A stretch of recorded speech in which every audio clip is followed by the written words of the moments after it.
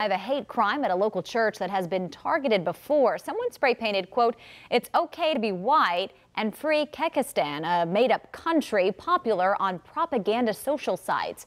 All of this happening in South Charlotte at Wedgwood Church off Tyvola between South Boulevard and Park Road. NBC Charlotte's Ashley Daly is there live. Ashley, what's the church saying about this? Well, Fred, you can see some of that graffiti right here behind me on the side of the church. And we spoke with church leaders who say they're currently looking through surveillance tapes to figure out who did this. They say they put up those cameras after being targeted over the past few months. Now, take a look. This is some more video of the graffiti here on the church. This is an LGBT-friendly church. They had graffiti spray painted on the front doors, which are recognizable because they resemble the pride flag. The racial graffiti was spray painted over a big section of the side of the church.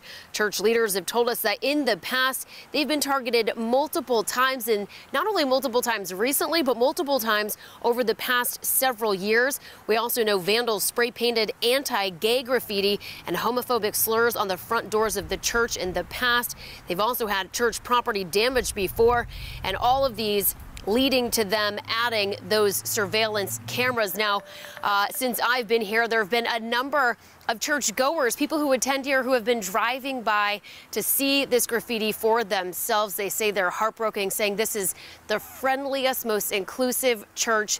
We've also reached out to police who say they're investigating. Reporting live, Ashley Daly, NBC Charlotte.